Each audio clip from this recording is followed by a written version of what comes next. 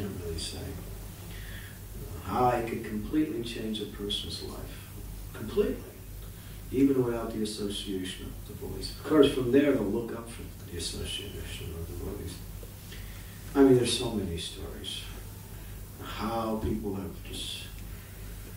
I was just with Niranjan Swami last week, and it was last Sunday also.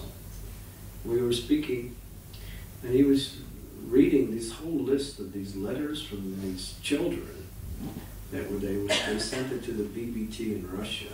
You know, all these kids from Russia, 8 years old, 9 years old, they got a book. They said, oh, these books are so nice. I really like that girl. She's so nice. That girl, Krishna. He's very cute. She's very cute. Can you send us some more of that really nice stories about Krishna? We really like these stories. I think these stories are the best stories I've ever heard. You know, really simple, humble, unpretentious appreciation for Krishna consciousness.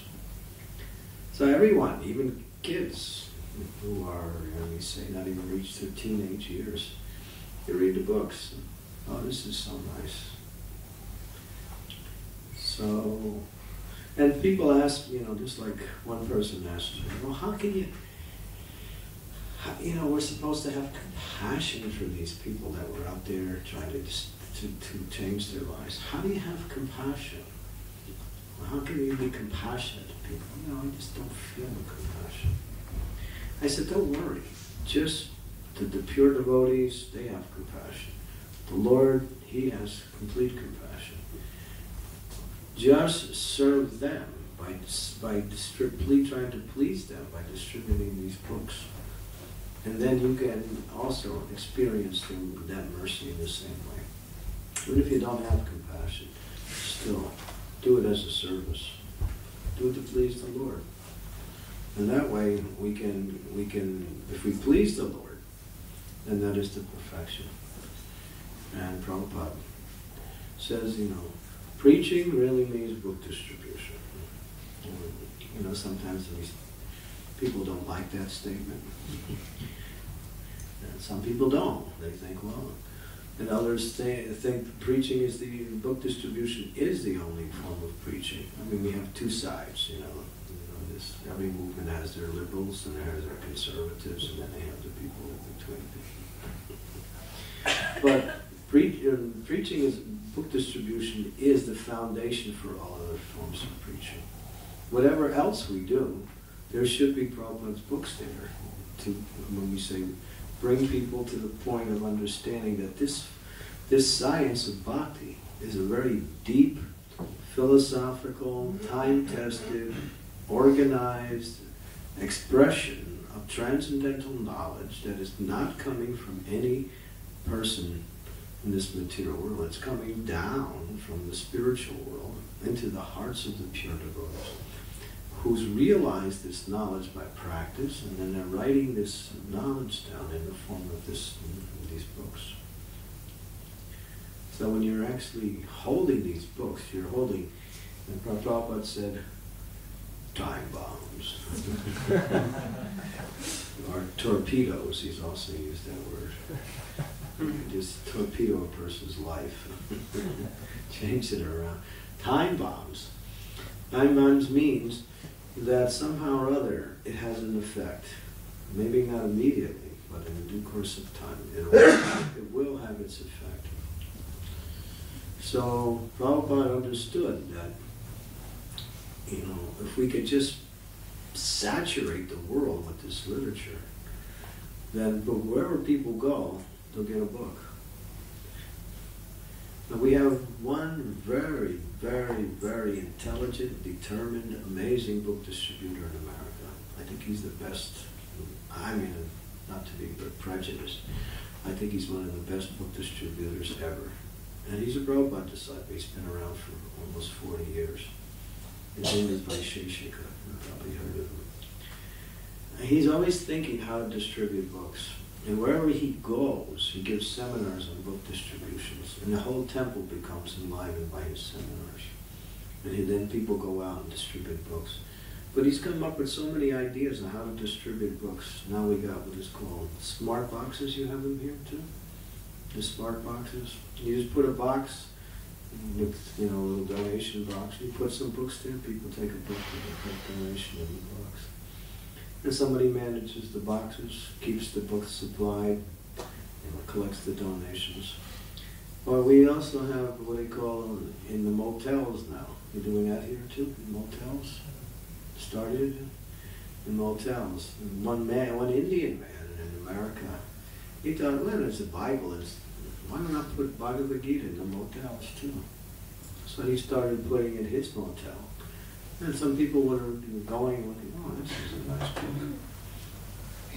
And I remember when I used to travel, we would stop at hotels, and every hotel had a Gideon's Bible. Same Bible. Same edition. Every hotel, all over America. Now there's Bhagavad Gita's. They're doing this Bhagavad Gita motel distribution. Hotels. And also now they have what they call vending machines now, with the books in it. You can put your little money in it, pull a lever, and there comes out signs of self-realization and coming back and something like that. Putting them at rest stops, at travel places, or just people who have stores, just put books up in a little book display in somebody's store. And people can get books. And there's so many ways to distribute books. Of course, one-to-one is one of the most effective ways, because the personal touch adds a certain element of attraction to the purchaser. They meet the devotee, and they become inspired by the person, and then they buy the book also. So, I think the success of our movement has been due to book distribution. I know many of the temples that are in America now, huge temples, we have a lot of huge temples, many of them were bought simply by the money that was collected by way of book distribution. Simply, only book distribution, because when Prabhupada was here, we didn't have a congregation. It was every devotee that was practicing Krishna consciousness was a temple devotee. There might have been a few well-wishers and friends outside, but there was no congregation. Congregations started to happen in the late 70s and 80s. That's when in the 80s it started to take. Everyone was a temple-based devotee. Everyone lived in the temple.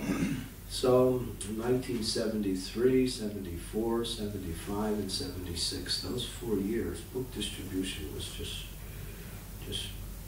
people were distributing so many books. Prabhupada was so happy. And every day they would say every year double it. And so in 74 they doubled it, in 75, in 75 they doubled it, in 76. It was a frenzy to distribute Prabhupada's books. Sometimes it went a little bit too far how we distributed books. But some of our tactics got a little bit outside of the, way that people would easily understand. But somehow or other, these books have changed people's lives tremendously.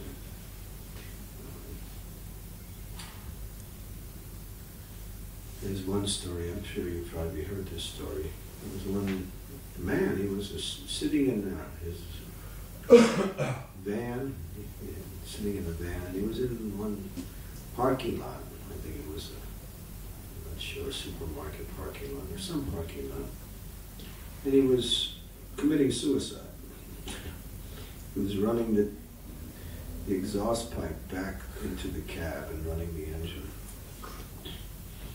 So a devotee was distributing books in that same place, and he knocks on the man's window, and the man waves him away.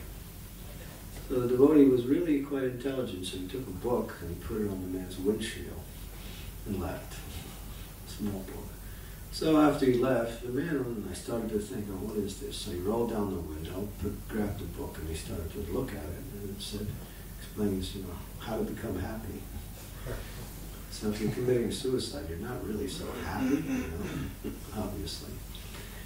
So it kind of sparked his interest, and we just read, and then in the back there was a list of temples, and so he decided to terminate his